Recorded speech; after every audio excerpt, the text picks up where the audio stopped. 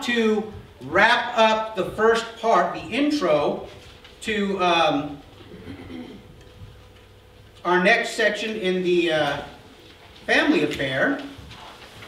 We've been talking about family affair for quite some time, the dynamic of family. We covered husbands and wives. We have just gotten into parents and children. Last week I gave you some examples. I really didn't finish my examples. I want to do that this week. Did we cover Eli last week? 1 Samuel 2? Yes. We did. Okay, that's what I was thinking. Okay, so what I am wanting you to see in listing these examples is that there were some incredibly mighty men and women of God who had stinkers for children. Okay? Who had children that grew up to be stinkers. Okay? We talked about Adam and Eve, the very first parental child in existence, and at the same time the first sibling in existence, and they blew it. Okay? Cain killed Abel. You want to talk about sibling rivalry? Okay? I'm pretty sure that one or another of my siblings has tried to do the same with me. At least it felt that way. You know, if I have brain damage, you can thank my brother Todd, because he liked to take me in a headlock and run me into the wall. Okay? It made me very hard-headed. But the first one, the first dynamic is messed up already. We talked about Isaac and Rebekah and Esau giving up his birthright and Jacob stealing Esau's birthright. We looked at the whole dynamic, the insanity that was Jacob and Leah and Rachel and their handmaidens and this understanding, and I don't get this. If you ask my children which one of them is mom's favorite, they are all going to say they are. Okay? If you ask my children which one of them is my favorite, what will they say? None of them? None of them. Okay? My job is to balance out the inflated head that Christy gives my children. Okay? I got to keep them with the understanding that, you know, your mom sees you as Superman. I see you as a kid in blue leotards running around with a cape. Okay? So, but we see that Jacob had a definite favorite, don't we? Scripture tells us that he preferred Joseph to all of his siblings. Okay? That didn't go well for a while, but God used it. Okay? We talked about Eli and his sons. And because Eli did not correct his son's behavior, his family was cursed. Okay? We're talking the descendants of Eli were cursed because Eli did not rein his sons and teach them to do what they should do and not do what they should not do. We come to Samuel. If you have your Bible, open to 1 Samuel chapter 8.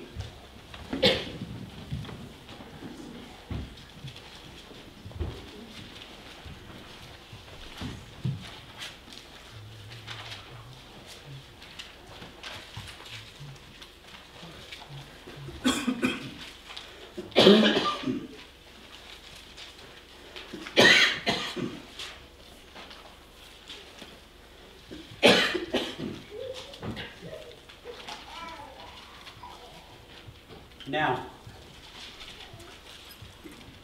by what we see in Scripture, was Samuel a godly man? Yeah. He's the only man in all of Scripture that we know. Scripture says that not a one of his words fell to the ground. Okay?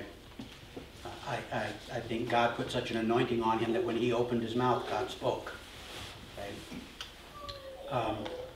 In chapter 8 of 1 Samuel, verse 1, it says, when Samuel became old, he made his sons judges over Israel.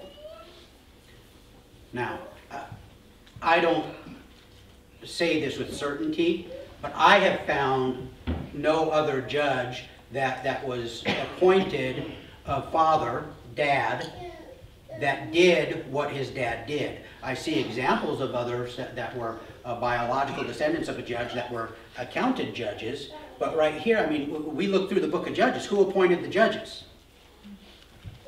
Well, God did. Okay? And we see here Samuel is getting old. He made his sons judges over Israel, and the name of his firstborn was Joel, and the name of his second, Abijah. And they were judges in Beersheba.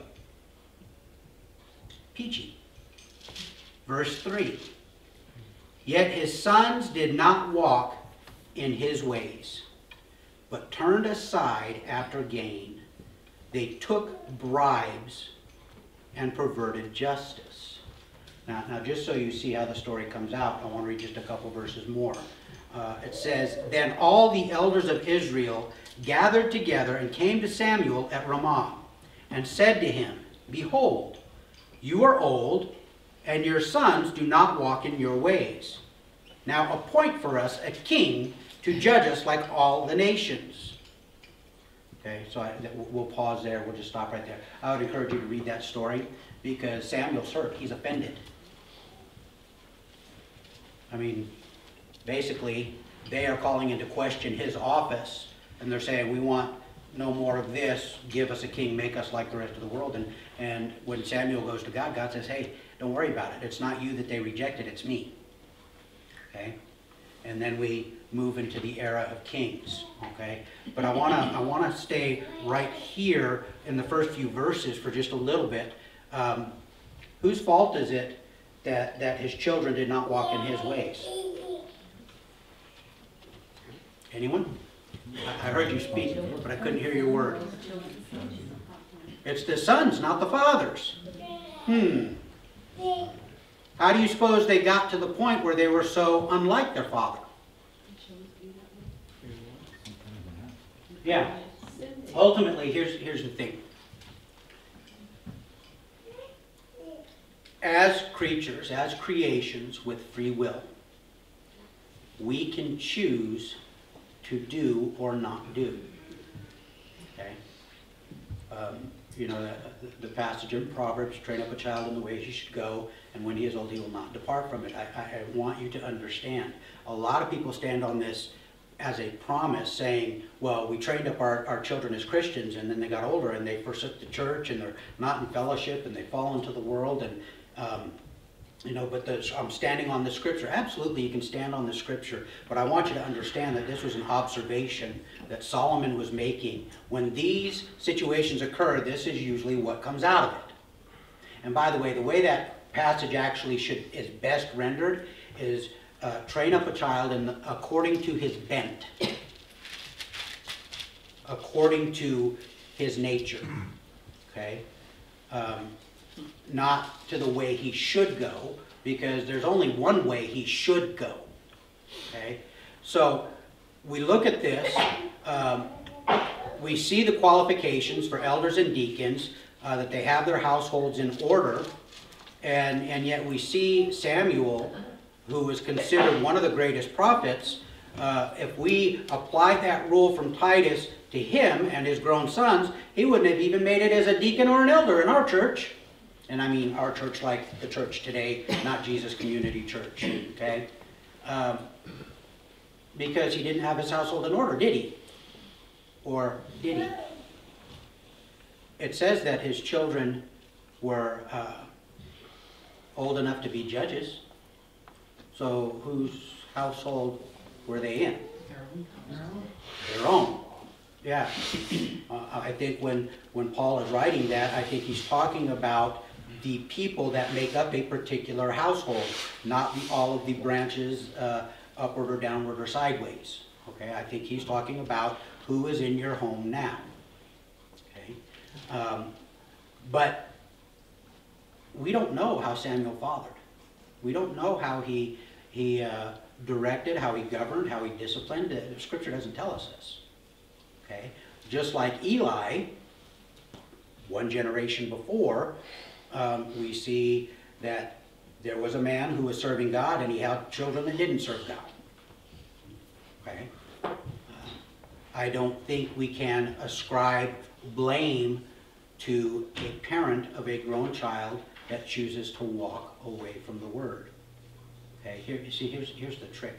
Here's the paradox of this. There are no grandchildren in the kingdom of God. There are children, and there are not of the kingdom of God. Because you can't come in on anybody's shirt tails. Okay? My salvation is not a guarantee for any of my children that they're going to heaven. Okay? Just like I had to make a personal choice to follow God. And my mom's salvation couldn't get me in the door. You know, the only person I can get in the door with is Jesus, the blood of Jesus Christ. Okay? So as parents, I remember Mackenzie was really struggling. Oh, it's so good you're here, Mackenzie. She was really struggling with being saved. She was really struggling. I think she was under a lot of conviction. And she and Christy were driving in the, I don't even know what car, they were driving in something, and they were talking about how we ran our household and our expectations for our children, that you will go to church, you will be involved at church. And Mackenzie said, well, what if I don't believe that?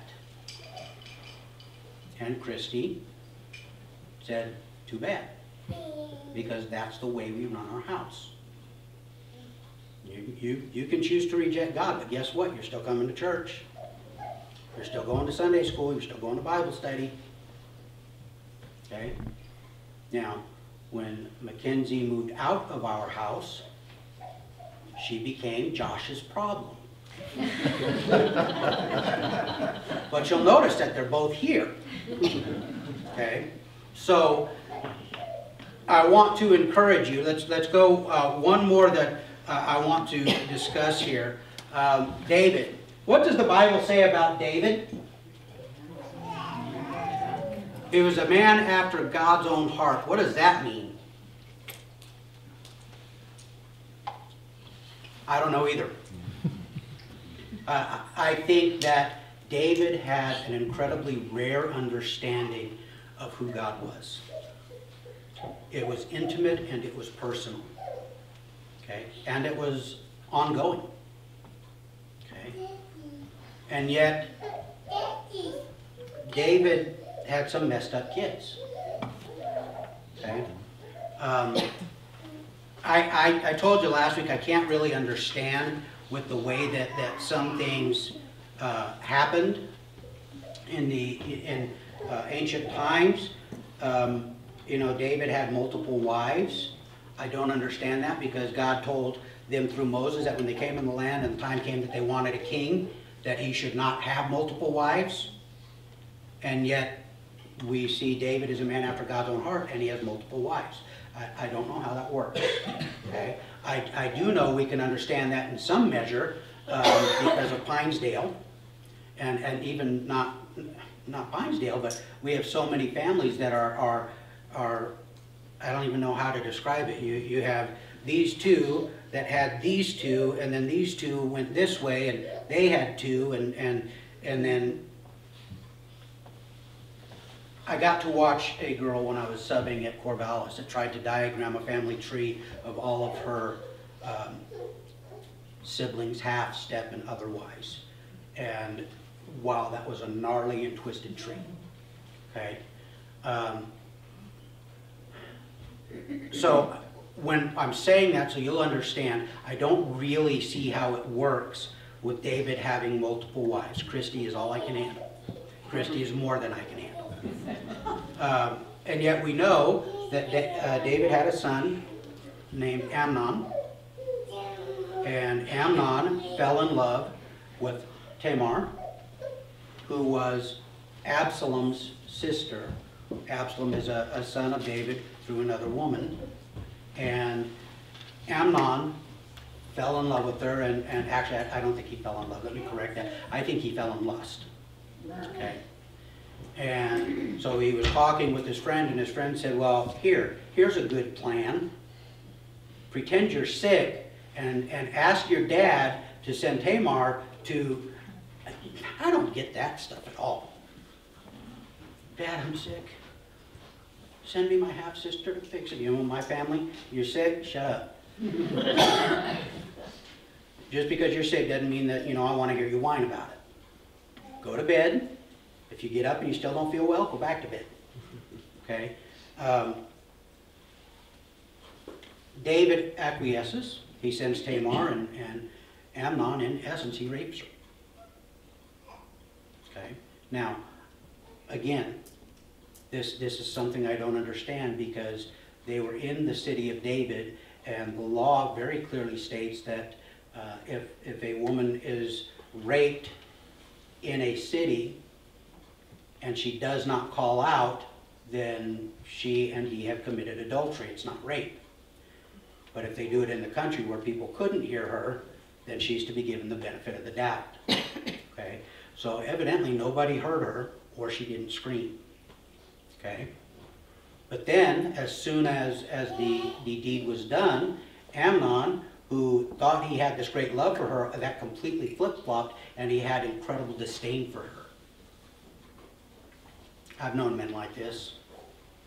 The action is the pursuit, and once they've got what they're looking for, they're not interested anymore. Okay? So he puts her out. Absalom hears about what's going on, and he sets into plan a motion. Some time goes by, and the harvest is coming in, and he invites all of his siblings, half-step or otherwise, to come and celebrate with him, and then he kills Amnon. Okay? And we see how this generational curse actually comes into place, because, see, David did the same thing with Bathsheba. He didn't rape her. Scripture doesn't say he raped her. It says he took her, but there were servants around. She didn't call out for help. I think she was a willing participant. Okay? And God, through Nathan, spoke to David and said, this is what God's going to do. The child that she now has, the child's going to die. And what was the second part of that prophecy? One of David's sons was going to do in the open to David what David did in secret to Uriah. Okay, and guess which son it was? It was Absalom. Okay, so Absalom is exiled. Joab goes, gets him. There's this whole political fiasco, blah, blah, blah, blah, blah, a lot like today. And then David brings Absalom back. And then Absalom starts gathering followers to himself. He attempts to oust David, and you know the story, okay? If not, you should know the story. 1 Kings, what is it? It might be, actually, let me look real quick. I want to make sure I've got the right scripture here. 1 Kings chapter 1.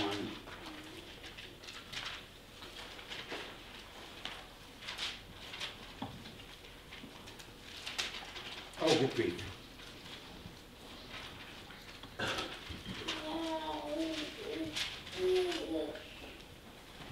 Okay, no, that's not it. It's back in Samuel. So we see the fiasco that comes. David takes his people and they escape Jerusalem. Absalom comes in and he sleeps with David's concubines in public. Okay? Fulfilling God's prophecy. Now, we know the rebellion happened. We know that Absalom got caught up. in a tree. That's nothing I ever have to worry about. Joab killed him. David mourned for him, and Joab basically slapped him down and said, look, these men followed you. They stood by you. And here you sit mourning for your son, who was the reason they had to stand by you. And so David cleaned himself up, and he congratulated the men as they came in. But see, that's not the end of David's story, is it? Okay, that's just one aspect of it. Because if you go to 1 Kings chapter 1, go ahead and flip there. Satch, could you get water, please?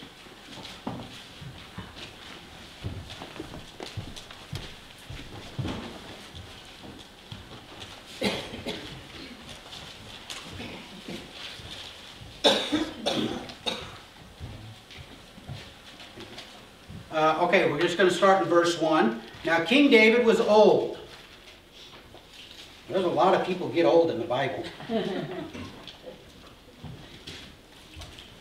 And advanced in years. You notice he separates those two things?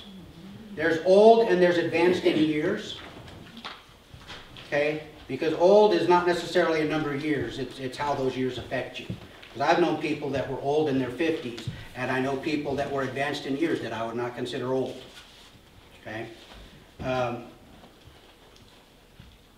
And although they covered him with clothes, he could not get warm.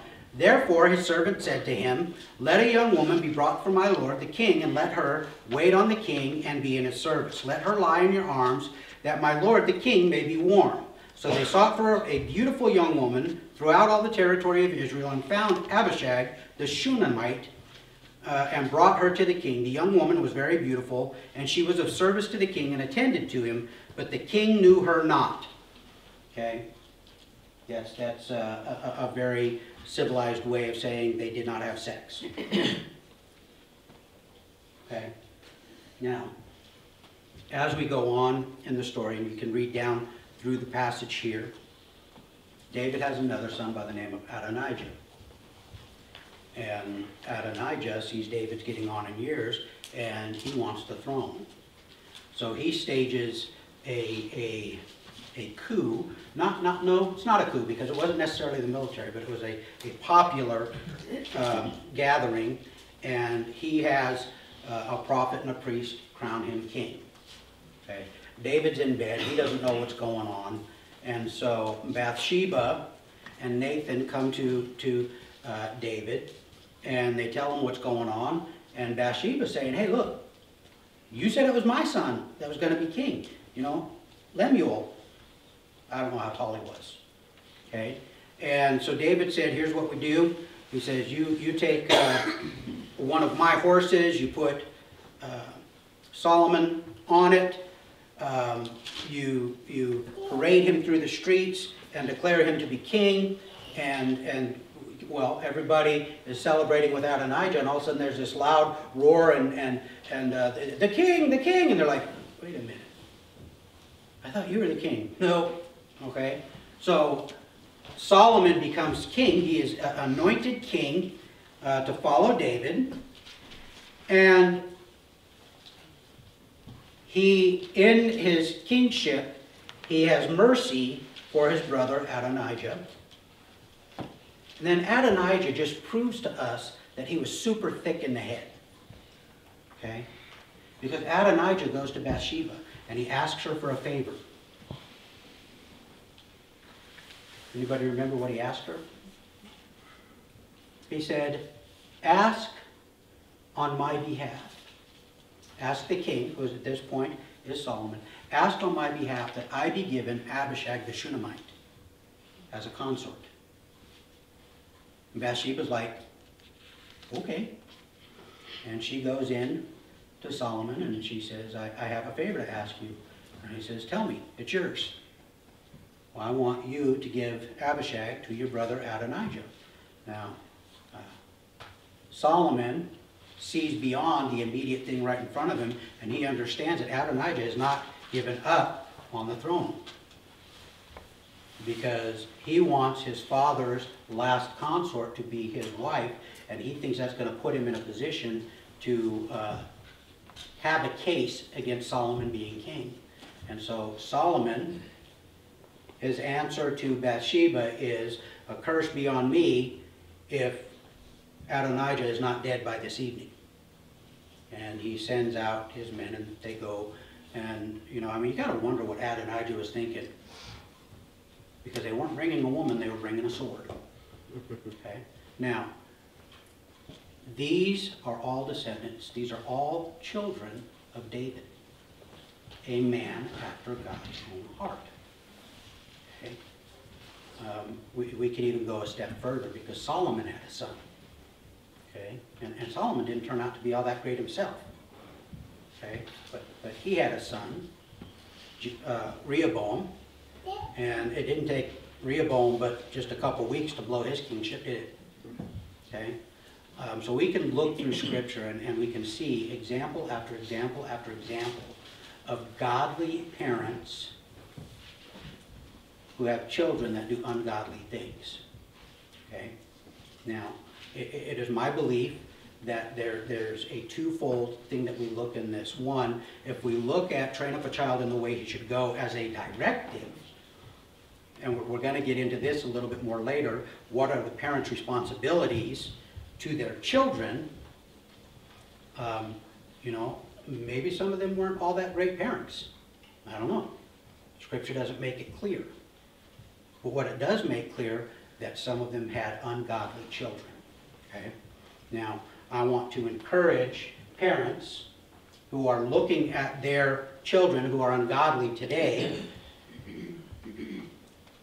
There is hope.